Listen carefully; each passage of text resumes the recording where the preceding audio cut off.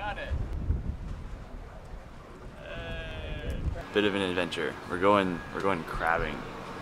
No idea what we're doing, but we bought all this stuff and I think it'll be a good time. So pretty much right now just getting some last minute things together, waiting for my friend Lou to come and pick me up. He's coming in from San Francisco.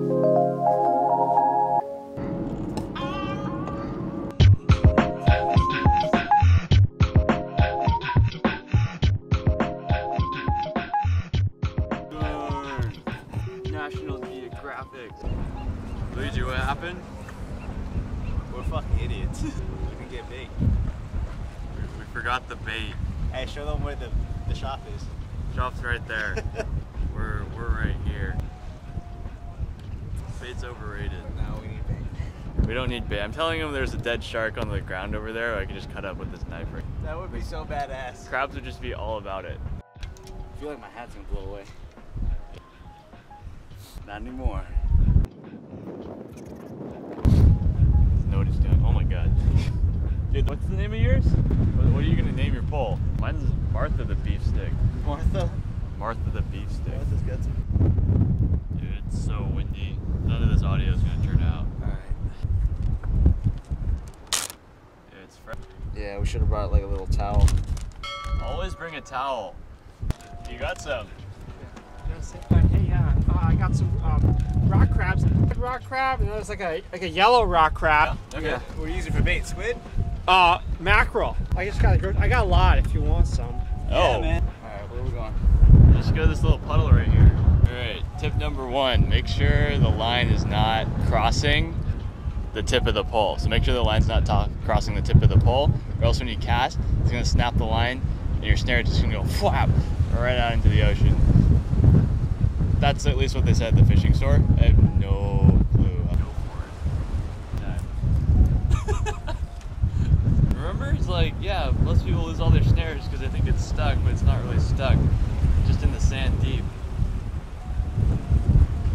Let's wait another minute. Yeah, you need to take it out.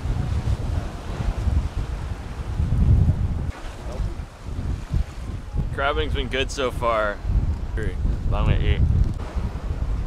Alright, we got some mackerel from this kind folks Ryan over here. I'm gonna put it in the trap. We need to cut it up. Mixing up medicine. Okay, we got the mackerel in there. Snares, weights, little swivel, nice little knot on there. Line is in the water. Now that's in the water, we just wait for 5 minutes. Crabbing's easy. We haven't caught anything yet, but I think it's easy. Go. Grab. Boo. Nothing. Where were you? Same spot, right? That's the key? Yeah, just keep going in the same spot. Crab snares 101. Put the bait in there. The crab finagles it. And then when you pull, it snares it. Got a crab. We got 2 crabs. We each got a crab. I got the bigger one though. It's better. Hey, I'm cooking both of them and eating both of I'm them. a little mad. I mean, I guess I would be too if I were in a bucket. These are both red rock crabs. You can tell by the way they are.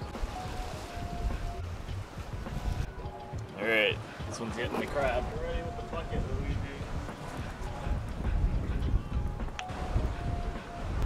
I got it.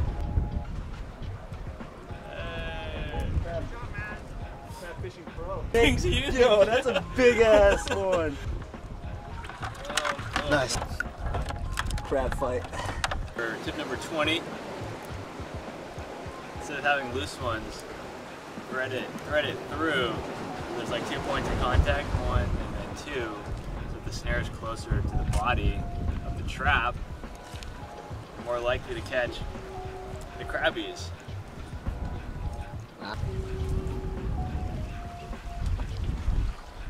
Spoosh crab update. We got 4. Hey guys. Not a very fun pet. Goodbye, my friend. You guys are really reeling in now. You're doing great. Okay, here we go. Cool. Your crab in the water fights with the other crabs. Oh god. But if they work together, they could probably get out, you know? Like if they made a big crab chain. Alright, let's do what Aaron taught us at high fishing. This end goes through the swivel, pull it through, hold it about halfway up, like that, then bring it down, and wrap it 6 times. 1, 2. This hole, go through the back of it, pull it, like that, dead spit on it, yeah, and